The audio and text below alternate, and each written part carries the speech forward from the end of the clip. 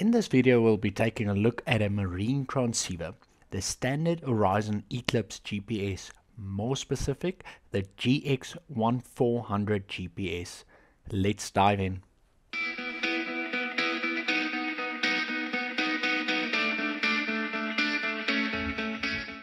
Let's take a look at what's inside the box. While I'm packing out, a quick shout out to Cuselo Eastran for sponsoring the radio for this video. For all your communication needs, give them a shout. I'll put their contact details in the description. Also, don't forget to subscribe to our channel and like and follow our Facebook page. But back to the GX1400 GPS radio.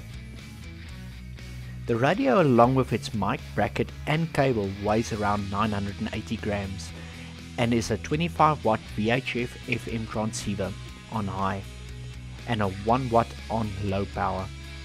It has a built-in GPS antenna, but also the capability of putting an external GPS antenna or even a smart GPS antenna.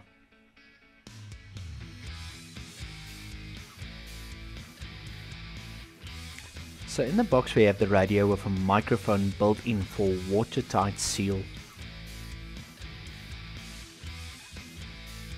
a power lead, again with a watertight plug,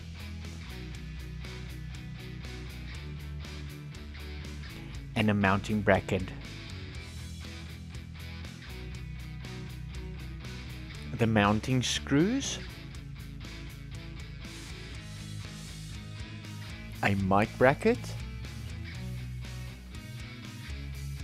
and the owner's manual.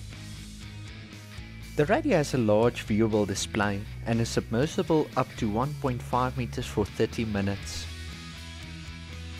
It has an input and output of GPS information to NMEA 0183 compatible devices and integrated to 66 channels internal GPS receiver.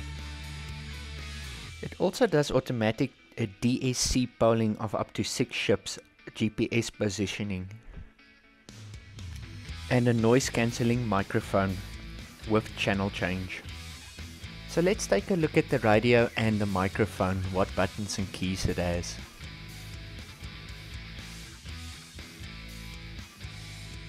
First we're going to start looking at the power button. Then there's the busy indicator lamp. The indicator will go green as soon as it receives a signal.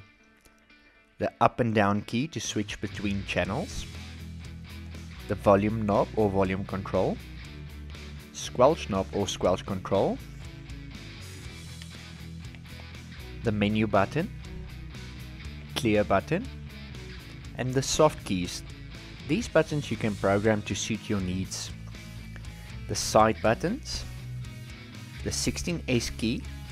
Pressing this key immediately recalls channel 16 from any channel location.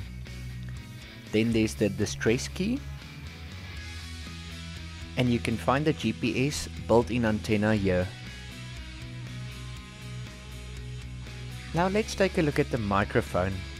The first button will be the PTT push to talk switch.